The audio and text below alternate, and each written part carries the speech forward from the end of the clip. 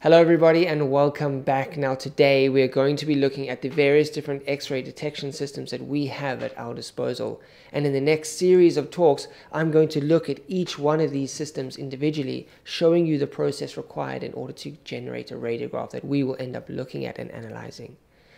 Now, X-ray detection systems detect X-rays that have been transmitted or scattered through a patient and convert that X-ray signal into an actual radiograph. Now, we can broadly classify X-ray detection systems into two main categories: screen film radiography and digital radiography. Now, when we talk about screen film radiography, we are talking about the actual plastic film that we hold up to a light box. And that film has varying different optical densities, allowing different amounts of light through the film and creating the radiographic image that we see on the film. Now, this film cannot be manipulated digitally. It's not on a computer screen. It's a physical copy that we can carry around. Digital radiography systems refer to the digital image that we are creating. The final radiograph will be available on a computer screen. And that computer screen, that radiograph, will have pixel values for each one of the pixels in that image. And because those pixels have a grayscale value, we can manipulate that image after we've taken the image. We can increase the contrast, we can increase the exposure to the image, we can digitally manipulate that image. Now, we can further subdivide digital radiography into two separate categories, and this is where it sometimes gets a little bit confusing. The first category is known as computed radiography, and the second is called digital radiography. Now, this initial digital radiography is referring to the end product, a digital image. This second classification, digital radiography, refers to the way we process and store our image. The processing and storage of the X-ray images here in digital radiography happens in a digital manner. We are storing charging capacitors that can then be transferred to a computer. In computed radiography, we create a latent image in our computed radiography cassette that we can then process into a digital image. This is a manual process, the processing of this image, that then converts this latent image into a digital image. So the processing, the storage of the images in computed radiography is analog, and in digital radiography is digital. Now, we can further subdivide X-ray detection systems into cassette-based systems and cassette-less systems.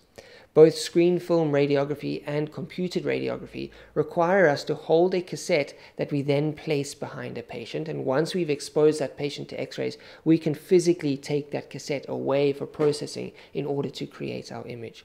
We don't get the image instantaneously on our computer screen. That cassette needs to be opened up, needs to be read out, and then we can create an image, be it a film that we can physically hold or a digital image that we've sent to our computer in computed radiography. In cassette-less systems, we can get an image almost instantaneously sent to our computer. Everything is digital in that pathway. We don't need a physical cassette that we take and process. We can also subdivide the systems into those that require scintillation and those that don't. Now, scintillation is the process of converting X-ray energy into light, and that light energy is then used to create our X-ray image. So our indirect digital radiography system and our screen film radiography system both require scintillation.